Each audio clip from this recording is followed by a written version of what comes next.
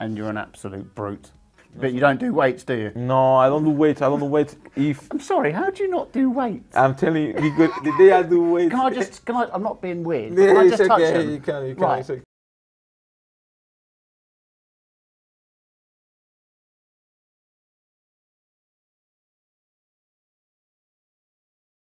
What's up, guys? Derek, more PlaysMoreDays.com. Today we're going to be talking about Adama Traoré. I should have looked this up beforehand. Adama Traoré.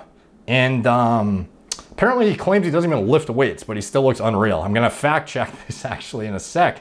But just the people that have sent me this, everyone's tagging me and saying, oh, this guy, he's just yoked as fuck. But he doesn't even, not only does he claim Natty, but he claims he doesn't even lift weights. So we're gonna get into this. Is this achievable naturally or not? Adama Traoré has a lot of people wondering, is he on gear? Like, this guy does not look like a traditional soccer player. In fact, he almost looks like a sauced rugby player playing soccer. It's kind of an odd thing to see this guy on the field against these soccer players looking just like a house beside these skinny little boys, basically. At least relative to his physique is what I mean. So the first thing I wanted to see is his statistics, because, you know, it's one thing to see a guy who looks jacked, but if he's, you know, 5'6" or something, then it's a lot more realistic to expect the guy to look compact and pack on muscle tissue fairly easily, at least, or distribute it across his physique where he looks more jacked proportionally just because he is shorter. Like some guys who are, you know, 5'6" or under, they can look way more jacked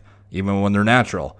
So when I was looking up his statistics, I found some really conflicting evidence. So one thread said, can't believe he only weighs 72 kilograms. Exactly my question. At 5'10" with that physique, he should be at least 205. He's on roids, ... So, dug a bit further. More threads. This guy looks absolutely insane. Adama Traoré at Wolves FC. He looks natty, but at 160, at 5'10", that's an insane body and hard to maintain. So, some people think he's 5'10" at 160 with this body, which to me seems absolutely absurd. Don't forget, the dude's job has him doing cardio almost every day of the week while training. Very fucking hard to maintain. While Who Scored also claimed that he's 160, I think he looks way heavier. Now, given the numbers, he'd have a BMI of 23, which is totally normal for a soccer player and can even be up to 25. I think he's probably at 170 and a little and just has naturally good-looking muscles. How does he look so big at 160, though? No fucking way he's 160. I'm 5'10" at 162 and fairly slim. Attainable natty with great genetics. 23? I thought he was mid-30s. Don't think you can get this big and lean natty. Don't think your muscles can get this filled. Look how full his biceps are. Again, he also claimed he doesn't lift weights, which we're going to get into later. So this is what he looks like current. Like, his physique looks like, objectively, I would say this looks like 185. Not, at least, not fucking no chance 160, let alone 170 is definitely pushing it too. If this guy was like 5'6", then maybe I might say, okay, 160 to 170 makes sense. But even that would be pushing it, in my opinion. So this guy's supposedly 5'10", and as I dug further, I found some different statistics on some different sites. So if you Google it, you'll find 1.78 meters and 72 kilograms, which is, you're putting him at like barely 160. Actually, 72 kilograms is only 158.73 pounds, which is what Google seems to think he weighs. They think he is 158 pounds, which is absolutely fucking absurd considering what this guy looks like. Remember, this is what this guy looks like. So I kept digging because I thought that made absolutely no sense, and I found this site, soccerbase.com. It says he's 5'10" and his weight is 75.74 kilograms. So even this was actually the highest one I could find, the 75.74 kilograms, at least for a site that is supposed to be an official source of statistics. And when you actually plug it in, so 75.74 kilograms is 166, round up 167. So 167 pounds at 5'10". Again, the taller it is, the more unrealistic it seems that he weighs this little. Like, look at this guy's physique. Does this look like 158 to 167? No, it doesn't look anything close to that unless this guy was 5'4" to 5'7" at most. So if this guy's 5'10", I don't see him weighing any less than 180 to 185 unless his bones are made of fucking air. So that was a bit of a red flag to me. I don't know why the statistics are so off, or if this guy is just constructed with the most fucking strange bones of all time where they're pretty much hollow and there is no weight to, I don't know, maybe his muscles are just like hyper inflated and he has the best muscle inserts of all time and he weighs basically nothing and he's like the next Flex Wheeler. I don't know, but even just looking at him, even, you know, guys who look bigger than they weigh, like Flex Wheeler with the round muscle bellies, they still weigh a decent amount to pack on size. They still have a reasonably high weight on the scale that looks at least somewhat proportional to what you perceive them to weigh. And this guy just defies all logic, like he's fucking shoved full of helium or something. So the next thing is looking at what this guy used to look like back when he started. So he started with Barcelona in 2012, and this is what he looks like in 2019. So he went from a skinny kid, basically, to having a 3D Death Star delt, a meaty ass trap, a barn door lat, and a horseshoe try and a half. This guy is literally looks like that sprinter from Brazil. What's that guy's name?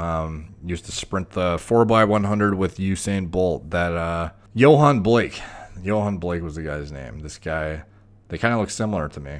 To be honest, this Adama Traoré is even more jacked than fucking Johan Blake, who is one of the top 100-meter sprinters in the world with a body designed literally for the most anaerobic process you could possibly do. Like, this is the pinnacle of physiques in sport, is 100-meter sprinters, guys who are designed for max effort, explosive, fast twitch muscle fiber action, going from one spot to another in under 10 seconds. So the most jacked athletes in the world, Adama Traoré, playing an endurance-based sport. Despite his position, it's still an endurance-based sport. So this guy literally is walking around looking like a rugby player who also could be a world-class 100-meter sprinter with the same level of leanness and muscle mass as guys who are top Olympians in the 100-meter class.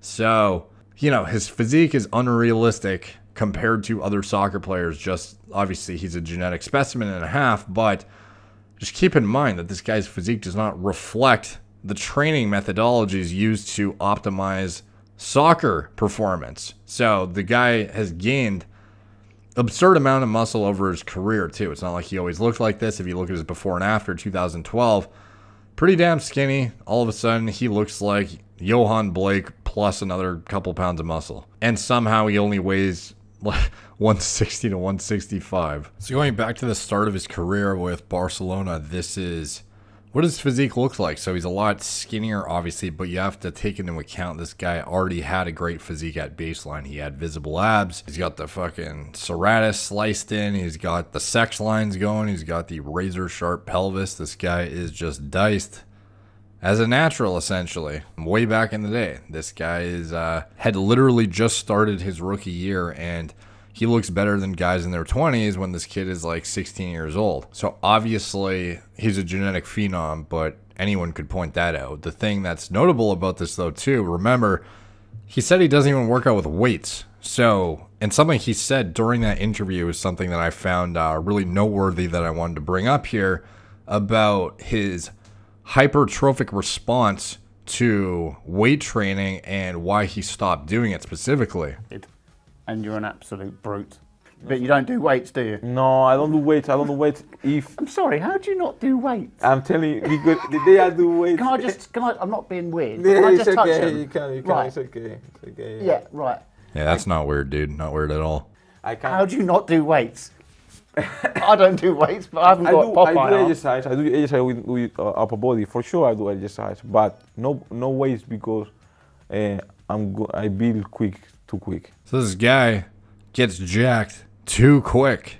So that's why he doesn't do weights. But anyways, let's let him finish here. I remember when I started doing some weights when I was 16. Right. I come back in the pre-season and the manager said, "Oh, we have a new player here. Who are you? What happens, Adama? What you been doing in the summer?" I said, "I don't know. I've been doing some exercise because I did have pain in my knee and I did some exercise upper body." Wow. So he told me, "You have to come down. You are too big." So this guy, he claims that his hypertrophy response to weight training was so over the top significant that at 16 years old, his coach told him he was getting too jacked and he needed to calm down and size down. So remember, this is what he looked like at age 16 in 2012 compared to what he looks like current in 2019. And in 2012, this is him being too big and needing to size down. So it's pretty evident that he's weighing at least 20 pounds more than he was in 2012. He is shredded in both of them. And in 2019, he's clearly holding at least 15 to 20 pounds more lean tissue, in my opinion. So some of his statements about not training with weights are a bit misleading, though, because this guy does actually use, does like pull-ups. He does, uses a medicine ball. He uses ankle weights. He uses cables, which is like resistance. He uses bands. He uses calf raises with like clearly a weighted machine. Like if you actually look at this guy's training regimen, it's very misleading to say I don't train with weights because he makes it seem like he doesn't do any resistance training, but he does stuff that is conducive to, I guess, the explosive movements in soccer and whatnot. And a lot of it is, body weight intensive and whatnot, and not really traditional compound movements with barbells and stuff. But he still does get under things that cause resistance and result in him having to, would get a hypertrophy response from it. Like this calf raise machine, there's obviously some sort of load that he's trying to lift here, similar to what you would be doing with weight training. So to say that you don't weight train at all is a bit misleading. He makes it sound like he just walks on a soccer field and kicks a ball around all day and somehow grew 20 pounds of muscle, which is not the case. But anyways, that is of note, of course, because his physique has transformed significantly since day one. Like this is him back at age 16 in 2012 for Barcelona as that 16-year-old who apparently was growing way too quick and was way too big and needed to downsize. This is what he looked like at that point. So keep that in mind as the baseline that we're kind of referencing here. This is when the hypertrophy response was too much, when he looked like this. And then a year later, this is what he looked like playing for Barcelona again. Not much bigger, despite this supposedly being the peak year in which he gained way too much muscle way too quickly. So obviously he was working off of a fairly, like he was still jacked, but I mean a much skinnier baseline, and progress isn't overnight, but there is not a massive difference between this physique and the year before, when supposedly his hypertrophy was going off the chart above and beyond what was conducive to soccer, and he had to reel things back and change his training methodology to not get oversized too quickly, which obviously did not fucking work because he ended up gaining 20 pounds plus of muscle after this point when he claims he pulled things back. Like in 2013, he's still nowhere near what he is now. Like here, he looks like a soccer player. I would guess this guy actually plays soccer in this video clip. However, when I see him in 2019, this guy literally looks like a meaty ass rugby player that is on a soccer field playing against soccer players. This literally looks like Johan Blake polymerization with a fucking rugby player. So maybe it's conducive to his position to be this explosive and this powerful and whatnot, and the amount of muscle definitely helps, I guess, or else he wouldn't have gained it. But, to claim there was no resistance training with weights, it's kind of a misleading statement, obviously. So he did definitely do some things with resistance training that is of note. But again, the physique transformation is substantial, and it seems like it occurred in a fairly short time frame, like 2012 to 2013. He looks pretty similar. 2014 looks pretty similar. Going to 2016, he's a bit beefier, but he's still not where he is now. In 2016, he's maybe up, 7 pounds of muscle since the start of his career. And then by the end of it, he's like full rugby player mode. Now, the time frame itself isn't naturally achievable. Yeah, like on paper, if you actually look at the pounds of lean tissue he's put on since the start of his career to the end, you could easily argue that that's naturally achievable for the vast majority of people even. Like he'd maybe gain, 25 pounds lean at the most throughout the duration of his career, which has been almost a decade. Like he's been in this sport now for 8 years. And I guess 7 with the time frame that we're actually looking at with some of this footage until 2019. But the vast majority of the progress was gained at a pretty substantial rate about halfway through his career, he kind of exploded. And again, though, it's hard to say for certain about one thing or the other, because when he started, he was 16. So you could claim, well, he's just not even fully grown. So how could you expect him to gain the progress he did at age, 20 when he was 16? So I'm just going off of what he's saying, though, too. And he said his hypertrophy was way too exaggerated when he was 16, despite the fact that he's gained the majority of his muscle mass, it seems like, at a later age, around 20, 21. So that is of note, of course, as we move forward through this. This is what his physique looks like now. This guy is could easily step on a men's physique stage if he wanted to.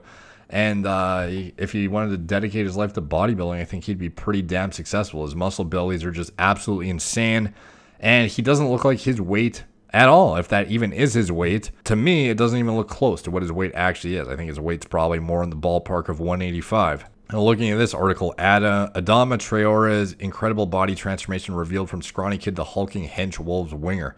Adama Traoré has terrorized defenders this Premier League season by packing a punch with his new bulked up physique. Go onto the Wolves wingers Wikipedia page and you're greeted with a photo of a skinny, lanky, somewhat awkward looking teenager in 2012 when he supposedly was packing on the most muscle possible in way too exaggerated of a manner and had to pull things way back because he was getting too jacked too quick, compared to 2019 where he's not even training with weights and somehow he's way fucking bigger than 2012. So he has undergone a radical body transformation in the space of 7 years, and realistically it was more like the space of 3 to 4 years, and in that space supposedly he's doing less to gain muscle than he was back in 2012 when he was actually attempting to. So way back in at age 16, 17, this is what he looks like. And then now here he is looking like a cranked out of his tree rugby player beside a soccer player who probably shouldn't even be on the same field. Like, this looks like two different sports competing in the same thing. So digging into this guy's background a bit more, I wanted to see how strict the testing policies really were in this league, because soccer isn't really a sport you would traditionally think guys are going to abuse gear for or any kind of performance enhancing drugs. So I want to see how lax it is compared to something like the UFC, compared to the Olympics, compared to stuff like that. And if you haven't seen my video on the testosterone to epitestosterone ratio, the carbon isotope ratio testing, basic screening and parameters for Olympics, as well as UFC testing, I recommend you watch some of those videos. A good one to start out with, I think, is the Justin Gatlin video. If you haven't seen that, I highly recommend you watch that, as I kind of dig into the basic screening parameters and how guys are circumventing them. And that is going to relate specifically to this situation with Adama, because it's not like soccer players haven't been busted before. And these guys, predictably, most of them don't even look like they take gear. This guy, Dinamo Zagreb, or I don't know this fucking guy's name, tested positive for steroid. UEFA confirms he was banned last. This is an old article, by the way. Not a lot of soccer players seem to test positive, but of the ones that do, notably, they don't necessarily look like they're cranked out of their mind. This guy was banned last week for failing test after a win over Arsenal. This is 4 years old, by the way. UEFA has confirmed the Dinamo Zagreb midfielder Arjan Ademi was banned after testing positive for the anabolic steroid stanozolol. So, does this guy look like he's on some sort of gear? Like, not really. Does he look like a 100-meter sprinter Johan Blake? Does he look like a rugby player? Does he look like anything like Adama? No, he doesn't. This just further solidifies the fact that most guys in sports that are taking something, they don't necessarily look like the traditional quote-unquote steroid user. And everyone who's looking for signs of steroid use, oftentimes they're completely overlooking the fact that these guys, gear isn't that insane if you're not training for hypertrophy. And even if you are, most guys at your gym that use gear and train for hypertrophy still look like shit, to be honest. That's just the nature of the beast and genetic response. But in soccer in particular, these guys are trying to get very specific performance outcomes that aren't necessarily cosmetic related. So when you're looking for jacked out of their mind physiques, you're not going to see it in most of the guys that are using gear. With Adama, though, this guy not only is the pinnacle of his sport for performance, but he's gained an absurd amount of muscle tissue above and beyond what the average soccer player would look like, and he is a genetic specimen that doesn't even look like he should be in the sport. Like, look at these delts, look at this fucking meaty physique, look at the ab cuts protruding out here. This guy literally could stand on a men's physique stage if he wanted to. His ego is so big, yet so fragile, he feels the need to convince people he looks better than 95% of people who lift without ever touching a barbell. Like, some of the comments are so funny about this guy. 95%. Like, this guy looks better than... I don't even understand these percentages. When people say, oh, that's like top 1%. It's like, dude, do you think 5% of people who lift look anywhere near this guy? I don't even know one person at my gym who looks like this guy. Like, this guy looks... insane. This guy is better than 99.9999% of people. In soccer especially, this guy blows everyone out of the water. So this guy is top 0.001% genetics, not 95. He's not, worse than 5% of people. It's fucking ridiculous. This isn't even an argument. Football players are tested monthly, even at halftime during some games. All football players are natural. Well, they drug test a lot in soccer with harsh punishment, so I didn't know if he'd risk it. Are you fucking kidding me? They are not even WADA compliant. It would be incredibly easy for all but the thickest player to take PEDs and get away with it. They only test post-match or at the training ground, so a player could take an anabolic with a 9-hour half-life such as Oxandrolone, which is Anavar, by the way, and piss clean easily. He was also a Barca youth player, and it's not like they have the best reputation when it comes to doping in football. So this is something I wanted to dig into, is UEFA's doping controls and how strict they really are relative to other leagues and whatnot. So in the guide, they kind of outline what kind of testing they do, and basically they make it sound like they do random testing at any time. They collect blood and urine samples. You might be tested at the match, you might be tested at training, or even at home. They test for steroids, EPO, GH, stimulants, etc. Basically the whole laundry list of compounds you see on WADA's banned substance list, and they will do it at any time, and it's super random. When I looked at the UEFA site, they try to present themselves as this professional organization that does all this testing to maintain a high level of sport that is super clean and blah, blah, blah. As I dug further, obviously guys have been popped in soccer. They're more few and far between, but it does happen. I wanted to see how prevalent the testing really is. Like, how often does it happen? When they do it, are they proactively doing something like carbon isotope ratio testing, or are they simply doing a basic testosterone to epitestosterone ratio screen with synthetic metabolite testing to screen for things that are easy to pick up that aren't bioidentical? In this article by Heath Chesters, this is pretty old, but UEFA anti-doping call in on Real Madrid training session. The fact that these articles are so few and far between too, I think just further solidifies the fact that the testing is actually pretty fucking lax from what I can tell. 10 Real Madrid stars were obliged to give blood and urine samples as part of the UEFA anti-doping visit. Among the players who were reportedly selected to give blood and urine samples following the Thursday training session were blah, blah, blah, blah, blah. I can't say all these names. They were paid a visit to the Valdebebas, I don't know if I can say that either, training base of Real Madrid on Thursday, performing mandatory tests as part of their ongoing battle against doping in football. So a visit from UEFA's anti-doping control unit isn't so uncommon, despite the sensationalism headlined by such visits among the various outlets of the Spanish media, although they seem to take great offense that any of their leading clubs or star footballers would even contemplate any form of cheating to enhance their performances. So, but going down further, in fairness, the visits Real Madrid have had to endure aren't actually all that frequent, with just 3 made over a period of 9 months.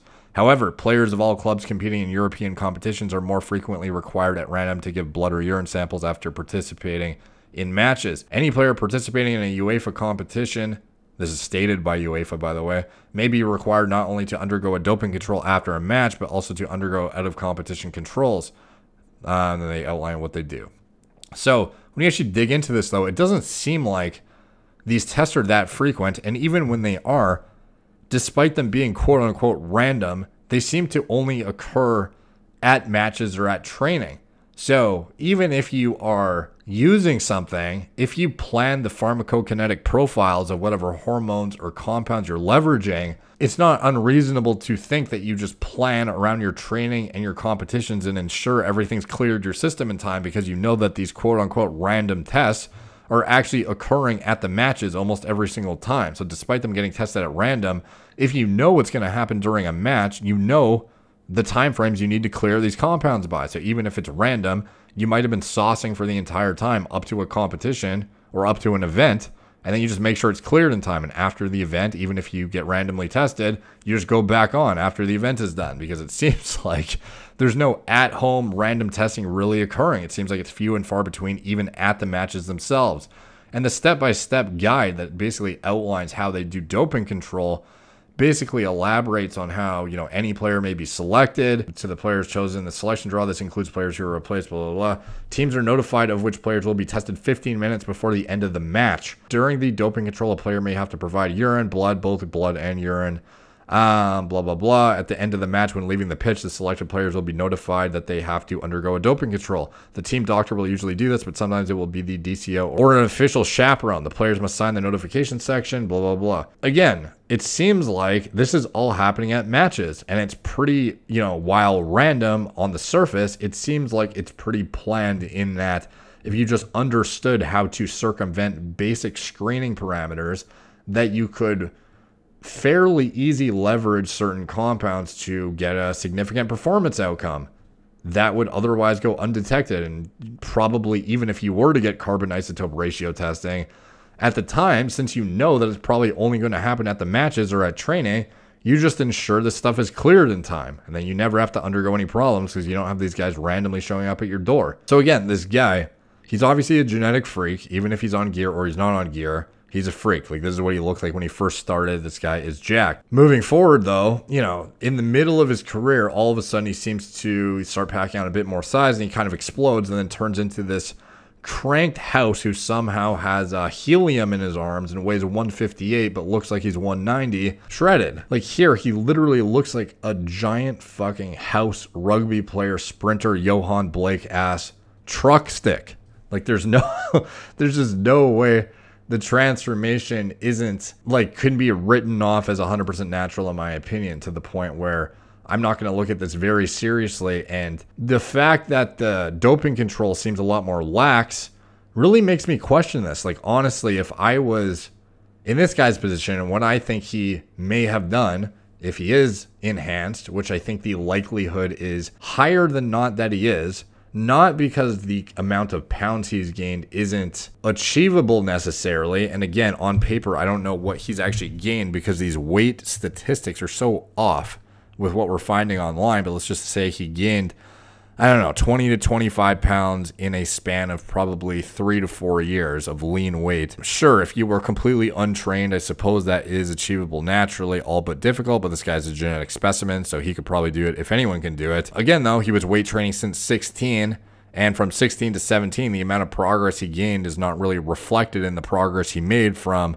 20 to 24. And again, as far as why would somebody, who plays soccer even take gear? Why would they take performance enhancing compounds? Any kind of synthetic that could be picked up on metabolite assessments in urine and whatnot? I would argue he probably leveraged something like a bioidentical testosterone. Like, for me, that would make the most sense, because not only is it something that achieves muscle protein synthesis and basic, hypertrophy related effects through traditional mechanisms like AR activation or, aromatization, 5-alpha reduction, you get these psychoactive effects on the brain through the 5-alpha reduction to DHT as well, resulting in better neuromuscular efficiency, better, stronger training, more aggression, more mind-muscle connection, I guess, for having sharper reaction time, having more on-point fine motor skills, stuff that would relate to a soccer player more significantly. And in addition to that, the stimulation of erythropoietin can't be understated through these androgens. The increase in aerobic performance is something that it would certainly help significantly for a guy playing this sport who is the size he is. Getting that EPO boost is definitely going to help him not gas out as quick, especially with the amount of muscle he has on his frame eating up oxygen. So of all the choices, like when you look at the anabolic steroid family tree, you have the testosterone column. Testosterone is the main bioidentical compound hormone that you endogenously produce and is something that isn't necessarily picked up easily via a basic screen, because this is something that would otherwise be tripped on a testosterone to epitestosterone ratio rather than something picked up in the urine as a synthetic, because this is something you would need to further delve into via carbon isotope ratio testing to actually determine, is this synthetic in origin or endogenously produced. So if you are using, a dose of 250 to 300 milligrams, as well as understanding when your actual tests are occurring, because they're likely going to be occurring during matches only, it's not that hard to leverage something that you can, like a short ester test that you can clear out of your system quickly and ensure that you're going to fall within that T to epi-T ratio should you be screened. And of the choices, like not only because it's bioidentical does it make tons of sense, but just from a sheer performance outcome aspect as well, testosterone is characterized mainly by its broad spectrum effects on anabolic and androgenic dependent functions, like I said, and it has a strong influence on the red blood cell count, energy systems, and basically it's like a hybrid of behaviors in the body analogous to how endogenous steroidogenesis would otherwise regulate balanced activity. So, it's anabolic, but it's not completely tissue selective to the point where it's just pure protein expression like something like a Primabol. And in general, it facilitates more of like a middle ground of effects. You get some muscle growth, you get a significant amount of neurological effects. You also get the enhancement of aerobic mechanisms. It's just an all-around, well-rounded compound for a soccer player. Obviously, he is somebody who has to be powerful and strong, and that is obviously what he's become renowned for now as a right winger. But in addition to that, being able to leverage the neurological effects and the enhancement of endurance is something that is obviously welcome for any soccer player who's running up and down the field consistently and is not just doing 100-meter burst sprints like, Johan Blake. So, to me, this is the no-brainer compound for a soccer player that is trying to skirt the testing. Not only do you have quite a bit of leeway when it comes to the testosterone to epitestosterone ratio, which is likely the, first line of defense, so to speak, when they're actually testing you, but understanding when the tests are occurring and being able to proactively clear at least a significant enough amount of the compound to fall within that cutoff.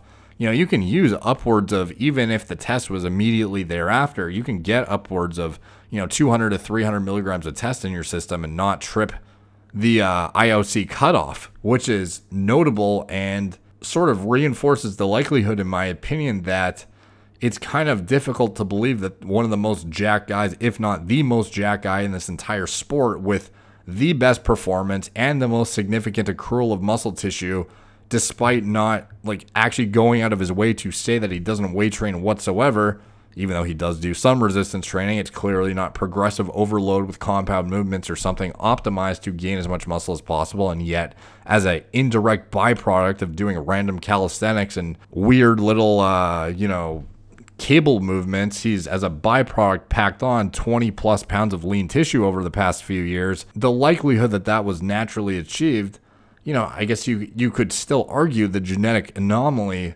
debate, but I think just the fact that the lax testing, the very obvious lack of consistency, as well as the predictability of when it's going to occur, it's not like there's a database where you can see how many times these guys were tested. Like with the UFC, we can see Yoel Romero was tested 17 times in 2018. It's not like Adama Traoré has some database we can see how many times he was tested. So obviously I could be wrong on this, but it seems like it's pretty damn lax and there's not a lot of guys popping hot for stuff. And there's quite a bit of wiggle room, it seems like, not only for preparing to get around the tests, but in addition to that, the level of screening just seems subpar in contrast to some other sports.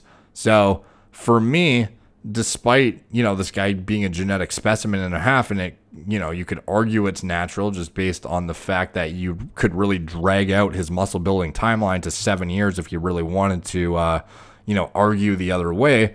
To me, it looks more like a, 4-year condensed time frame of indirectly somehow gaining 20 pounds of contractile tissue and significantly enhancing his performance at the same time with pretty lax testing parameters and very basic screening parameters too that could be circumvented with relative ease, at least by understanding pharmacokinetic profiles and understanding which compounds to leverage to maximize your performance relative to what kind of loopholes the tests afford you, and just leveraging them and taking advantage of the opportunity. This guy is one of the top athletes in the sport, evidently, or at least that's what it's perceived to be by the amount of requests I've had to cover him. and he's one of the fastest guys in the sport. He's clearly the most jacked. He doesn't even look like he belongs in this sport. And if this guy isn't on gear with this lax of testing, then who is? And there's guys that look like Dinamo Zagreb's Arjan Ademi popping for stanozolol. So if this guy's popping for stanozolol, what's the likelihood that Adama Traoré in the same league with the same lax testing is not doing something as simple as a bioidentical testosterone and falling within the basic parameters that can be circumvented? I think it's pretty likely that at least at some point he leveraged something like a testosterone, or obviously there could be another compounded choice, but I think the thing that makes the most sense in terms of performance outcomes that would be desirable for a soccer player in his position, as well as getting around the testing parameters, would be something like a fast-acting testosterone. So let me know what you guys think in the comments down below. Do you think Adam, I keep saying fucking Adam, it's Adama, at least I think so, how to pronounce his name, Adama Traoré is natural or not? And if he wasn't natural in your opinion, or isn't natural, where do you think the red flag was? Where do you think things kind of picked up and he started blasting, or just getting on whatever it is that you think he got on? What do you think the red flag is? What do you think he's taking? If he's natural, why?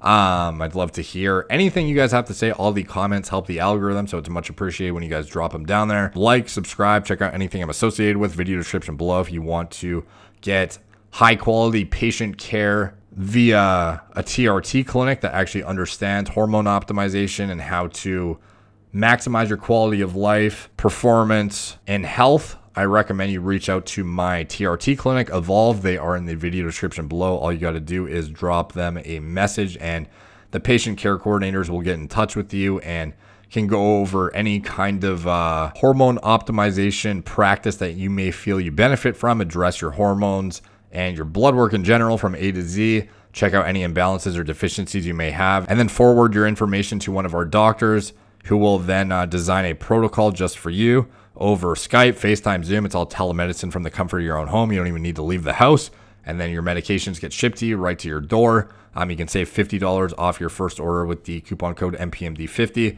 If you want to support Gorilla Mind, Gorilla Mode. Gorilla Mind is my turnkey nootropics designed for cognitive enhancement. It's what I use to stay focused and locked in for 14 to 16-hour workdays on a regular basis. And honestly, they help a significant amount. The level of creativity and high quality work I get out of these products is honestly unmatched by other nootropics in this niche. This is before I even made these products. I used to mix raw powders myself because there's nothing that really fit the bill for what I needed in this industry. And I feel like they excel and do a great job at what they're supposed to do. So I recommend you check that out if you are interested in productivity enhancement in general, just high quality work, cramming for exams, business presentations, late nights, editing, whatever it is. These are the products that excel for that. And then pre-workout, self-explanatory what those are. Just check your current pre, go pull it out right now, pull out the label, look at it, compare it to Gorilla Mode. This is our hybrid pre-workout with all of the NO precursors,